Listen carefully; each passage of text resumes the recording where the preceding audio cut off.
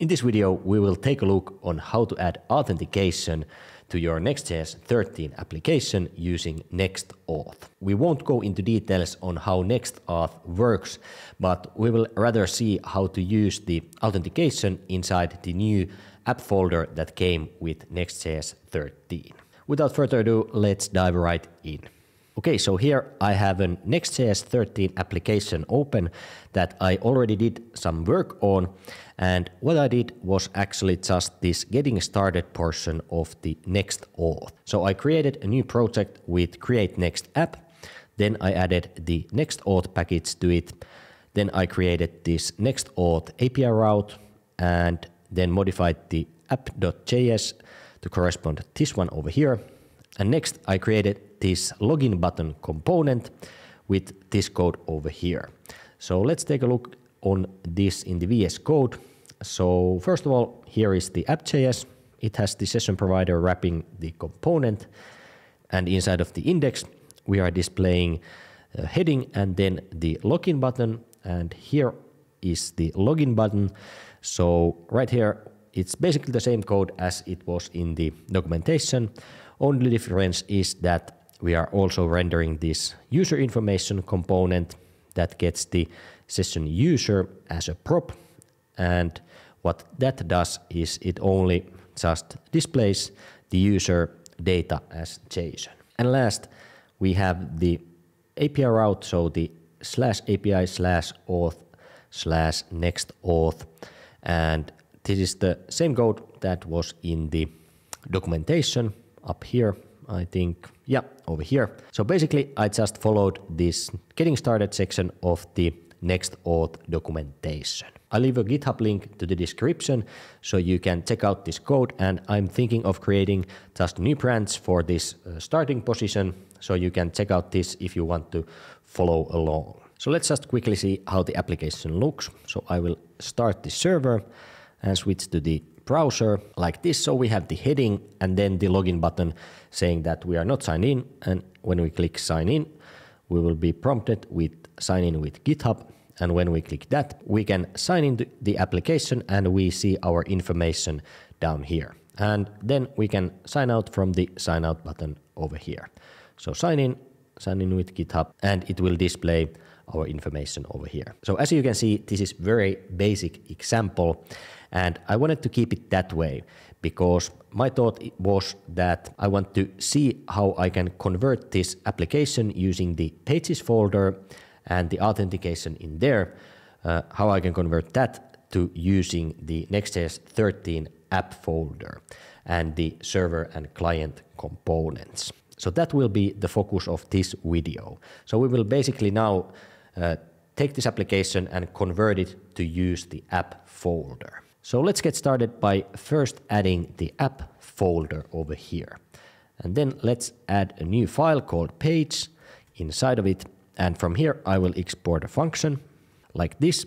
And then I will add to the Next.js config the appdir experimental property like this. And this is just because at the moment the appdir is still experimental, so we need to define it in the Next.js conf. Then let's try to run this. So yarn dev, and looks like we are getting an error about the index and page.js conflicting. So let me just rename this index real quick like this, and then restart the server and check the browser. Okay, we get the text from the page.js file over here. So we are now using this page.js. So next, let's just copy paste everything from the index.js to the page.js like this. And I'll just rename this to page. And now we can see we are importing the login button. So let's actually move the login button to the app folder from the components folder. I'm just gonna drag and drop it over there and update the imports over here. And let me just in case restart the server and open up the browser. And now we are seeing a lot of red over here, but yeah, we are getting an error saying that React context is unavailable in server components. So what's happening in here is that now that we are using the login button component inside of the app dir, it is by default rendered as a server component. And if we take a look on the login button component, we can see that we are using click handlers and the session over here and all that kind of stuff that goes with client components. So let's just first define that, hey, this is client component, and we can do that by adding the use client at the top of the file like this. So now let's save it and see what happens. Okay, we get another error saying that use session must be wrapped inside of a session provider. So if you remember, we used inside of the app.js this session provider. So now we need to add it also to our app folder. So the best place for that is inside of the layout or the root layout. And we could add it over here. So wrap this whole thing inside of a session provider or just the children or that kind of stuff. But a better way, I think, is to actually define a new component called providers that will then have all the providers that we need, and it will wrap the children inside of those providers. So that sounded very complicated, but let me show you how to do it. So let's add a new file in the app folder called providers. And this now will be a client component. So I will add the use client, and then I will import the session provider from NextAuth like this, and then I will export a function, and I will get the children from the props, and then inside of the function we will return the children wrapped by the session provider. So like this. And looks like I have a typo over there, like that. Okay, so now what this component does is it adds the session provider around the children that are passed for this component. So now we can, in the layout, import that providers, and then we can use it over here in the body, like this, and then just move the children inside of that providers tag, like this. Of course, we could wrap everything inside of the return statement, inside of the providers, but we really don't need to, and it's not a good practice to do it like that. So we will just wrap the children inside of the providers, and that should do it. And one thing I want to mention also is that if you have more providers or some context stuff, you can just add them inside of this providers file and wrap this inside of them. So that way you can have all your providers inside of this file, and the layout file will look just like this. So now let's save this and check out the browser, and let me refresh the page, and looks like it's working. So we are getting the same information we got with the previous version. So it's our login information or the user information. And now if we sign out, we are signed out. Let me refresh the page. And now if we click the sign in, we are prompted with sign in with GitHub. So let's click that. And the login seems to be working. One thing we actually forgot to do was inside of the login button to move this user information inside of the app folder too. So let's do that. So I'm gonna drag it and move and update the imports like this. And let's save the login button and switch to the browser. I'll refresh the page, and it looks like everything is working. So this is a bit weird, because if we take a look on the user information component, so now that it's inside of the app folder, it should be rendered as a server component by default. And as we can see, we have no use client statement inside of it, and we are not using any state or click handlers or that kind of stuff. So I would assume that it's a server component right now. And we can test this by adding a console log over here, saying that hello from user information, and let's save that.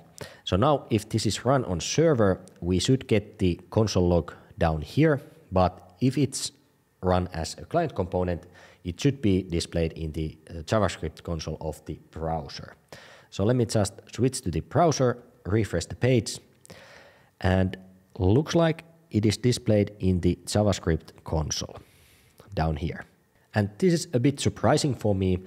So the only thing I can think of is that because we are rendering it inside of the client component, this component will also be rendered as a client component. So basically, the user information component can be rendered as a server component, but if it is rendered inside of a client component, then it will also be rendered as client component. So that's just one thing to keep in mind.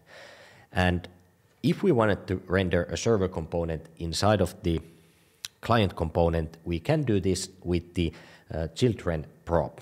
So let's see how that is done. So first of all, I will just add a new component here that I will use as a server component. I will call it app description.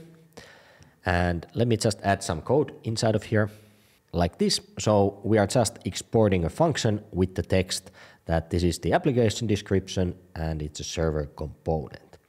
So now how we can render this with our client component? Well, let's switch to the page.js and modify this login button rendering. So I will add like this. And then we can pass in this component as a children for this login button. So let's first actually import it like this, and then we can just pass it in over here like so. And let's save this. And inside of the login button, we can now render this with the children. So let's say we want to render it under the sign out button. So let's add it over there like so. And I need to still define the children or get the children from the props like this. And looks like I made a typo again. Okay, now let's save it and show it in the browser. So we can see it is displayed under the sign out button. So let's log something inside of this component like this. And now if I go to the browser, I refresh the page, we are only getting the hello from user information in the browser console. And now in the server console, we are getting the hello from app description.js. So this component now is rendered as a server component because we used it with the children inside of a client component. Okay, but next you might ask that, okay, can we use this session data inside of a server component like the app description, for example? The answer is yes, we can, but it's still in beta and very unstable. So NextAuth provides this unstable get server session function. And as they say in here, this feature is still experimental and it might be removed or changed in the future. So I would keep that in mind when using this. But let's see how this function can be used inside of a server component. So I'll switch back to the VS Code and let me add a couple of lines of code inside of our app description.js component, and then let's go through it together. Okay, so what I did here was I imported the unstable get server session function from NextAuth, and then I get the session inside of the component with that function like this. And then we are just rendering the username under the text div over here. So let's save this and see if it works. So let me refresh the page and yeah, looks like it's working. So we are getting our name under the text down here. So this is pretty cool. And again, we are not getting any logs from the app description.js inside of our browser console, but we are getting them inside of the server console. So that just verifies that the component is rendered in the server or as a server component. So now that we have the session data available inside of our server component, what we could do is use the user information component to display that data. So let's do that next. So first I'll import the user information component, and then instead of this username, I will just render the user information, pass in as a data the session.user like this. And let's save it and actually go into the login button and let's comment out the user information from there. So we are not rendering it inside of the login button anymore, and we are just rendering it inside of the app description. So let's save it and switch to the browser. And let me refresh the page. And now looks like that the user information is displayed under the text inside of the app description component. And what we can see also is that there is no console logs in our browser console. And if we check the server console, we can see that we have a hello from app description as expected, but then also we have a console log from the user information component. So now that we are using the user information inside of the server component, that is the app description, the user information component is also rendered as a server component. So just to recap on what we did in here. So let's open the layout, the root layout. So first, what we want to do is wrap the children with the providers component, and the providers component had the session provider from the NextAuth. And it basically just wraps the children inside of it. So that's the number one thing we need to do when adding the authentication for our application. And then if we take a look at the page.js, in here we have the login button, and that is a client component. And we are getting the session information in here with the use session hook from the NextAuth. And then based on that, display sign in or sign out buttons. So if you are using client components in your application, this is the way you can get the user information inside of the component. And then if you are using a server component like we did with the app description, you can get the session information with that unstable get server session function.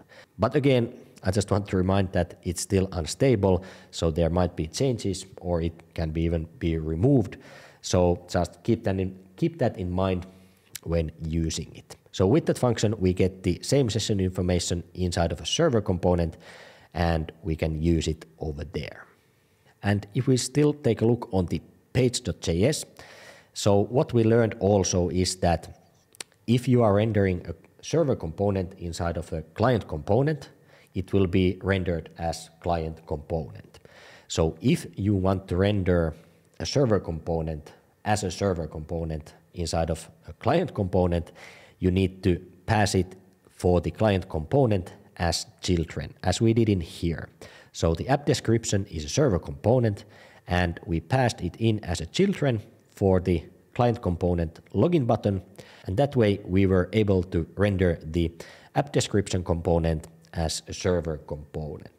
So I think that's something you need to keep in mind, because what I was thinking at first is that if I just wrap the children with the providers and then put my components in there and all that stuff, you might end up pretty easily using just client components. So I think that's really something that we need to think through when creating the hierarchy for the application and how we are using the components in the component tree, because otherwise we can just end up using client components and we get none of the benefits that come with server components. Hopefully you found this video at least a little bit helpful, and it helped you at least a little to understand how to use the authentication inside of the Next.js 13 app directory. And if it did, please do leave a like and hit the subscribe button too if you are not already subscribed. And if you want to learn more about Next.js 13, do check out this playlist over there. It has all my Next.js 13 videos.